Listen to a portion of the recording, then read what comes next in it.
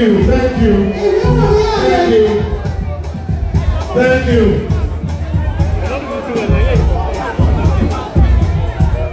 Surprise, surprise, surprise. Thank you very much. Ladies and gentlemen, Please, let's smile. please, ladies and gentlemen, we'll be very happy to welcome you to the seats. I like this to them, I don't know where. I got the hospitals in the but beware. Thank you. Thank you. Alright, ladies and gentlemen, can we stop the music for now, please? Please stop the Let's music. stop the music for Thank you now. very much. Now we have achieved the surprise. Can we all go now? Cameramen, celebrants, friends, children of Ladies and children. gentlemen, Let's go down. Thank you. please go and have your seats. This is the surprise we have planned. Ẹ ṣé o. Queen Salawa Abeni, congratulations to you. Happy birthday. Let's go busy, please. African Tinatana. Oku Raweni. Oku Ajayi. May the Almighty God continue to be with you. This is a surprise party for you.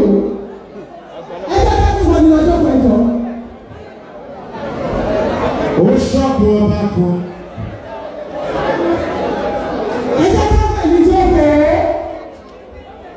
Please, you have to leave this place.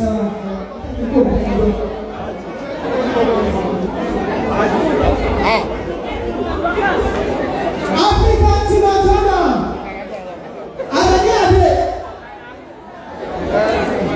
Queen Salawa Abeni, if you All right, people. She's the only one.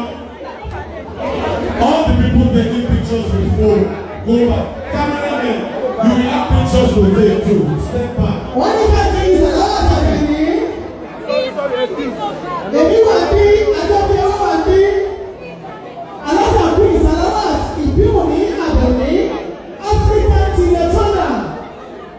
Ọmọ bàbá mi Hamidu Ajíṣẹ́bí ní ọjọ́ mu. Ọmọ bàbá mi Mọ̀nàmọ́tò Ajíṣẹ́bí ní ọjọ́ mu. Abeni Adé Salawa tí ò lọ́dà. Dàda òwúrú yálẹ̀ yá ní ọkọ. Dàda olówó ẹyọ. Èrò àjàṣẹ́ ń bà lọ́nà. Abeni Adé. Ọmọ ajé ọmọ lọ́kọ̀rọ̀. Ọmọ ajé ọmọ tì. Ọmọ Ọ̀yọ́. All right, ladies and gentlemen, after 3, Ọmọ ajé Amúdà. ladies and gentlemen, please, let's all rise. Let's all rise. Let's all rise.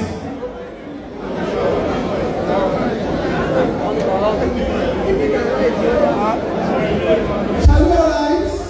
Please, let's all rise. I want only immediate family standing with her. And her And grandchildren. all of us who are standing already, after 3, we have something special we want to do for her. After 3, we shout, "Happy birthday, Queen Salawa." Please, I need all of us to be standing now. God bless you. Thank you very much. So, are you ready, people? After 3, we shout, "Happy birthday, Queen Salawa Abeni." 1, 2, 3. Happy birthday! To you. Happy birthday to you. Happy, oh yeah, buddy. Happy birthday to you, Salawa. Happy birthday to you. May the good Lord bless you. May the good Lord bless you. May the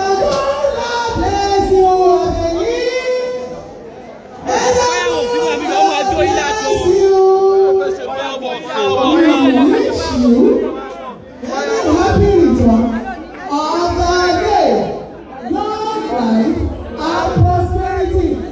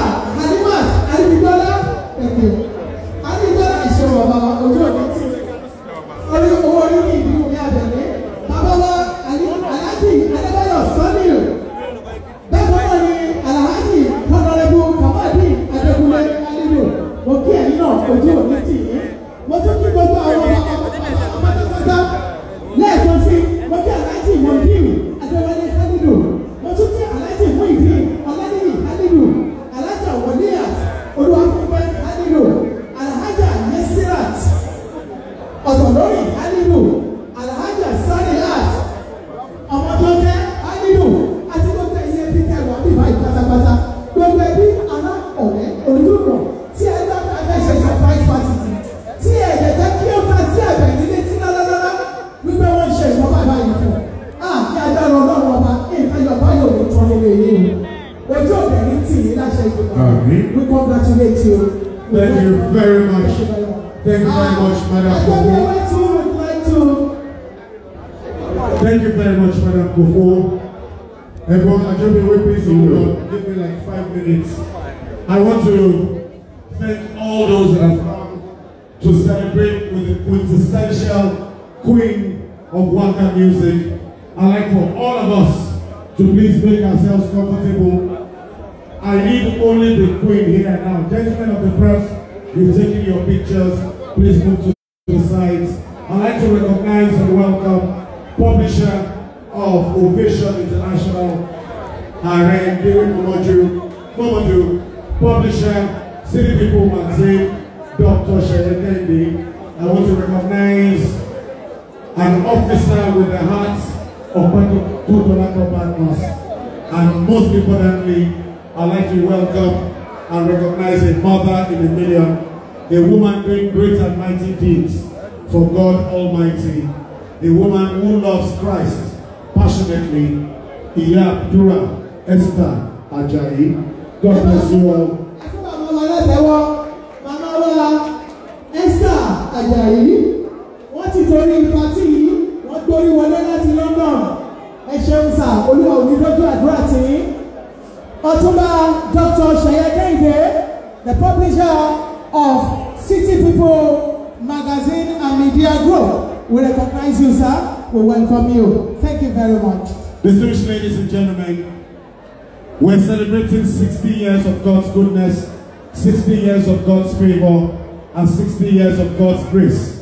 We're celebrating a woman that has given so many years of her life in the service of music to her fellow men. I'd like to recognize an authentic superstar, a man who single-handedly revolutionized a genre of music. I'd like to recognize the 777, this is a number man. I'd like to welcome Sir Shina Peters. Can I have a round of applause for you, please? When you see him today, you will think it's like a Shina Peters. SSP! Ladies and gentlemen, it's important we start with an opening prayer. Queen Falashade Shoye is in our midst. Àfijọ́ obìnrin tó ké Kùránì, Adoni Ade. I'd like to welcome my brother, my friend, one of the shining lights of Fuji music in Africa, Suleiman. Not Atarodo, not Atashombo, not green pepper, not yellow pepper. Is Atawewe and so this is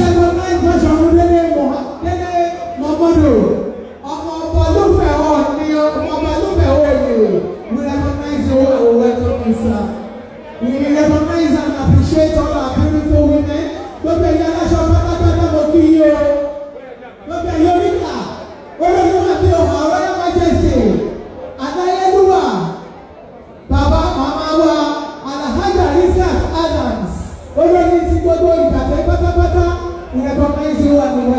We're going to start with an opening prayer. We recognize you and we welcome you. We're going to start with an opening prayer. Anybody know what Queen one power king? Nobody should come and greet Queen again. She will come and greet you. Please let's start with the program. We'll start with an opening prayer, and no better person to pray for us than Chief Missioner.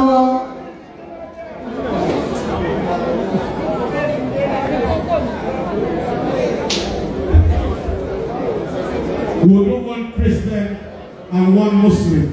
Chief Missioner Ajayi Akínbọ̀dé, ẹ bá dọ́là tó fi torí wọn. Ẹ bá mi dọ́là tó fi torí bàbá wa. Chief Missioner Akínbọ̀dé,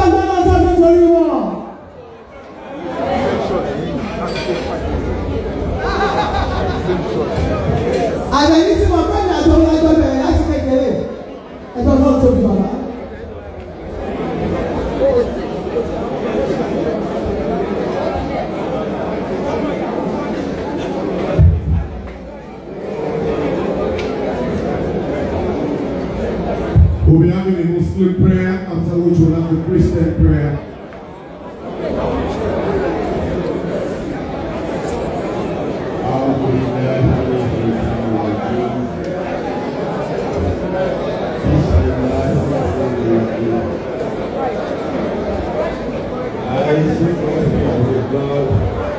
Against the devil.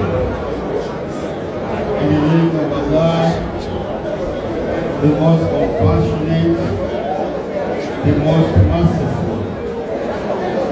All praise is due to God, the Lord of the universe,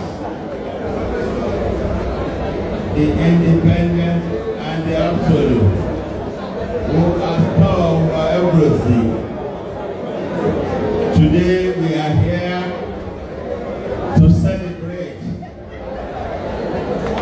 and to praise, to show a mark of gratitude to God, and to celebrate Ajayi Salawa Abeni, to multiply our joy, to join the family, to show an appreciation that she is a mother. And that is to say that what we are doing today, Salawa Abeni 60th. We want to pray to God to make it the beginning of the beginning for her. Can I hear amen? Ajayi Salawa Abeni, ẹni tí tá à ń ṣe yìí tọ́ sí ni torí ìyá ọmọ ni, màmá ọmọ ni, abiyamọ ni, mẹ́tẹ̀ẹ̀ta yàtọ̀ síra wọn. She cares, she nurtures, she trained, and to that end, she deserves the reward. And this is the beginning of the reward. May Allah make it the beginning of the beginning for her. Newton's law of motion. Only to every action there is a consequence. This is the consequence of your dutifulness, your dedication to your family and your work. May Allah subhanahu wa ta'ala continue to preserve you for humanity and for all of you that are here. Àdúrà táwa ṣe fún Alájà wa Salawa Abeni, èèyàn máa wáyé ó dùn ó pọ̀ ó pẹ́ ẹ̀tẹ̀ẹ̀ta Ọlọ́run ló ní. A kọ́kọ́ dá wákà, a kọ́kọ́ fi àdúrà síwájú, a wà fi wákà lé ní ti àwọn àgbàlagbà. Ṣùgbọ́n kó tó dìgbà yẹn, mo kí gbogbo ẹ̀yin àgbàlagbà tí Ọlọ́run ọba gbé ayé lọ́wọ́. Mo kí àwọn aládé tó ń bẹ níbí, mo kí àwọn àgbà àfáà tọ́lọ́wọ́ bá ń lò lọ́wọ́ báyìí, mo kí wọn. Mo kí ẹ̀yin alágbára, mo kí ẹ̀yin ọlọ́lá, mo kí ẹ̀yin tẹ́ wà lójúde, mo kí ẹ̀yin tẹ́ wà ní gbangba. Assalamu alaikum wa rahmatullahi wa barakatuh. Ẹ wá jẹ́ ká tẹ́wọ́ àdúrà. Please you will say after me. I'm going to lead a prayer in Arabic. Those of you who can read in Arabic will pronounce after me. Those who cannot read Arabic should please chant Amen. Ẹjọ́ Alájà wa Salawa Abeni.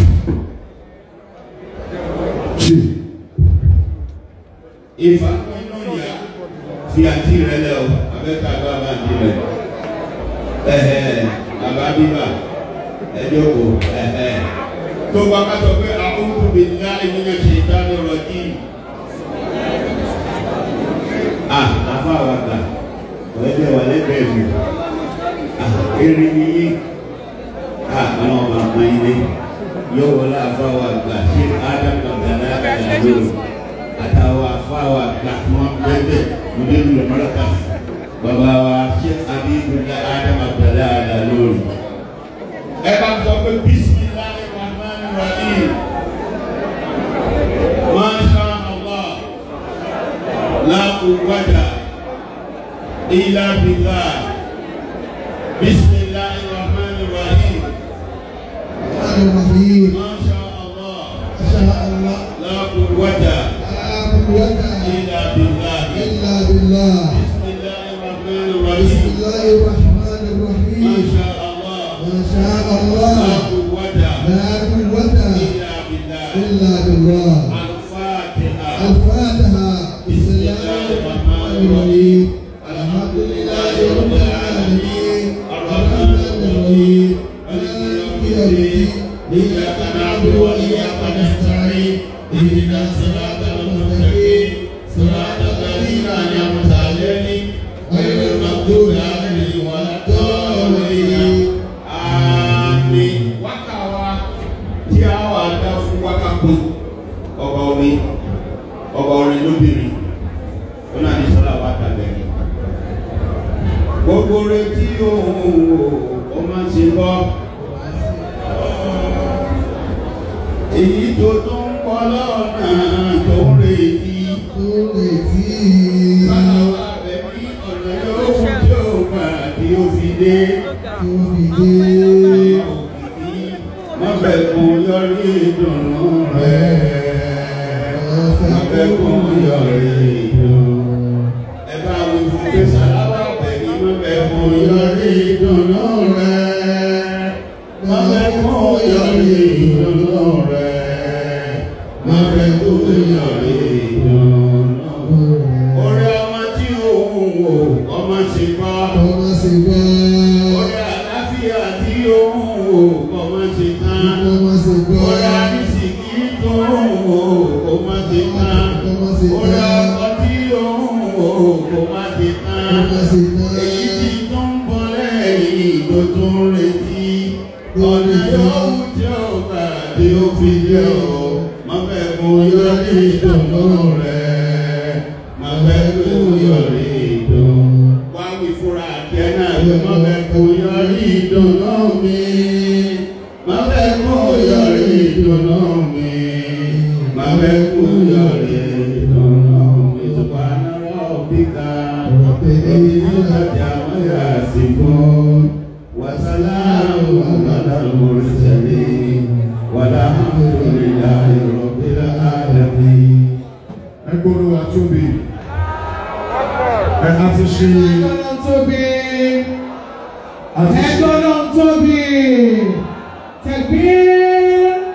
Thank you. We've done the Muslim prayer, we'll do the Christian prayer now. I didn't tell her, but I will harass our mother in the Lord, Esther Ajayi, to please pray for us. Praise the Lord. Praise the Lord. Hallelujah. Praise the living Jesus Christ. Salawa Abeni. See, Ọlọ́run ló máa ń ṣe gbogbo nǹkan. Kò lè sí Ọlọ́run ò lè ṣe àbí tí ò bá fẹ́ ṣe. Àwọn mọ̀lẹ́bí o, ilé máa wojú Salawa. Ọmọ yẹn, alẹ́ yìí, ó ṣàdúrà fún gbogbo wọn lọ́tọ̀. Ẹ máa dárúkọ wọn, ẹ má náà ọmọ wọn. Ẹ máa dárúkọ wọn lẹ́yìn kọ̀ọ̀kan. London ló bẹ̀rẹ̀ sí ní pé o, Michael náà pé iye obìnrin bẹ́ẹ̀ sàn sí máa rí mi. Àwọn ọkùnrin yẹn mo rí mi. Màá náà ń ṣàánú púpọ̀ lẹ́yìn. Orúkọ Jésù Kristi. Ní orúkọ Jésù Kristi. Ní agbára ẹ̀jẹ̀ Jésù Kristi. Ẹ̀mí mímọ́ ọ̀rọ̀ Ọlọ́run. Jésù Kristi ọmọ aládé àlàáfíà mẹ́sáyà mímọ́ ọ̀rẹ́ àìrí. Anibani tí gbogbo ayé yìí sáyá. Alápá rọ́bìrọ́bì alápá làkúlàsà. Alámé máa kó lé alọ́sájò máa kó lájò. Òwú ilé ṣe bẹ́ẹ̀ ní òwú lájò ṣe bẹ́ẹ̀ lájò. Òwú ilé ṣe bẹ́ẹ̀ lájò Ọlọ́run òtítọ́ Ọlọ́run òdodo Ọlọ́run ìyanu tiwa. Ọba tí mo gbójú lé Ọlọ́run tí mo fẹ̀yìntì. Ọba tó jẹ́ ewé àtegbò lọ.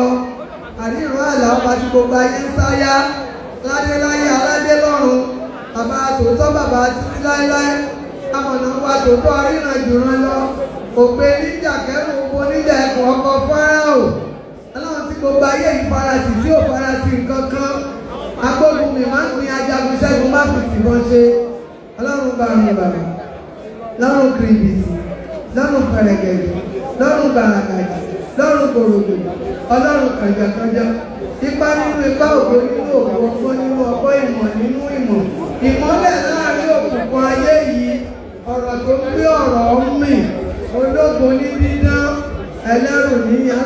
jùlọ lórí ọ̀fẹ́ jùlọ olùṣẹ́gun jùlọ olùdáǹdè jùlọ olùràpadà jùlọ. Ọlọ́run Ábúráhámù, Ọlọ́run Ísáàkì, Ọlọ́run Jákọ́bù, Ọlọ́run Ísírẹ́lì, Ọlọ́run àgbáyé, ọba orílẹ̀-èdè, ọba tó ń gbénu Múdí Aṣọlá, Jèhófà tí ń gbénu Adélébọ̀ Ṣògo, ọ̀rọ̀ gbénu ọmọ ènìyàn fọ́mọ ayọ̀, fọ́nlá tó labọ́ ayéjáre mọ́ lójọ, King of Kings, Lord of Lords, Shekinah of Glory, Rose of Sharon, Jehovah Jireh, Jehovah Nissi, Jehovah Rapha, Jehovah Shammah, Jehovah Tabiku, Jehovah Sabaoth, El Shaddai, El Shalom, God, omnipotent, omnipresent, omniscient God, covenant keeping God, Rock of Ages, Prince of Peace, the Ancient of Days, the I am that I am, the Lion of the tribe of Judah.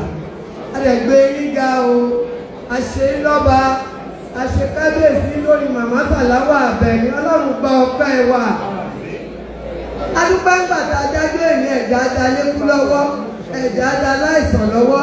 Adúpẹ́ ẹ̀jẹ̀ kó wọ́n ṣòfò, Ọlọ́run gba ọpẹ́ wa. Lórí àwọn ọmọ wọn, Ọlọ́run ẹ mà ṣe o. Ọmọ ìdùnnú lẹ fi wọ́n ṣe. Ọlọ́run gba ọpẹ́ àtìyìn wa.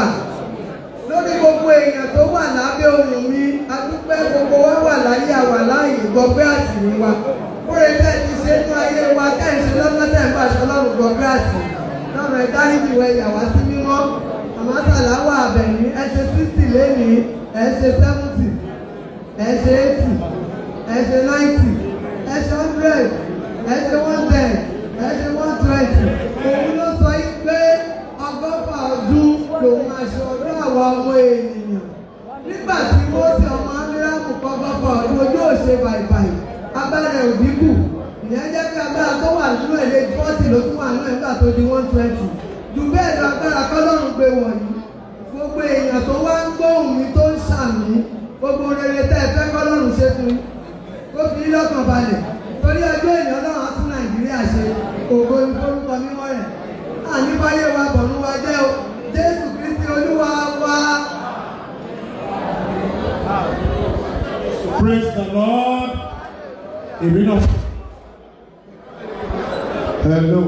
Èmi náà wá fẹ́ gbàdúrà. Gbogbo àwọn táwọn abí ẹ jẹ́ ká di orí wa mú. Ẹni orí mi o. O ò ní gbàbọ̀dé o. Ẹ jẹ́ ká di ẹsẹ̀ wa mú. Ẹni ẹsẹ̀ mi o.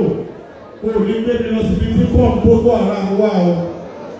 Ẹni ẹsẹ̀ mi o. O ò ní gbé mi lọ síbi tí wọ́n ti máa kidnap mi o. Ẹ wá fọwọ́ kan ọkàn yín. Say my heart. My heart. Ẹ di heart yín mú dáadé mi. Ẹ di o. Say my heart. May you not have heart attack. Ẹ fọwọ́ sí heart ẹni tó wà níbẹ̀ yín náà. Kò bá jọ ọkùnrin, kò bá jọ obìnrin, àdúrà là ń gbà. Àdúrà là ń gbà. Ẹ káwọ́ lé. Ẹ tẹ heart yẹn dáadáa. Ẹ tẹ, ẹ tẹ. Say this heart. This heart. Heart yìí kọ́ ní kẹtẹ̀ dábì. Heart ìyàwó níyàwó tó wà níbẹ̀ yín ní kẹtẹ̀. Àdúrà là ń gbà. Àdúrà là ń gbà. I want to welcome our father, the Lamoji of Ijebu-Ishiwo, Kábíyèsí, Ọba Engineer Salisu Adedoyin Sikiru, Kábíyèsí o. I'd like to welcome the Managing Director, CEO of the US Bank in Nigeria, Olufemi Bakri, Parallax Bank Limited. I salute you. I greet everybody that has come to celebrate with my wife. This is a big secret from our solid. That's my wife. Thank God the Adura is here. We'll be getting married on the 34th of December. Gbogbo yìí la bò wípé ara yẹn ó mú ẹgbẹ́ lọ sí ara yìí máa bẹ̀rẹ̀ sí gbóná yẹn gbogbo lọ sún mi lọ́rọ̀ ẹ̀mí yẹn ara yìí máa bẹ̀rẹ̀ sí gbóná mi láìpẹ́ ẹ̀yẹ máa wọ̀ ẹ̀ ṣáà farabalẹ̀ ẹ̀ farabalẹ̀ 33rd ní ti December 33 la máa ṣe ti December 34 la máa ṣe ti wọn wọ́n máa ń gbé lọ́yà ṣe ti ní wọlé àpá.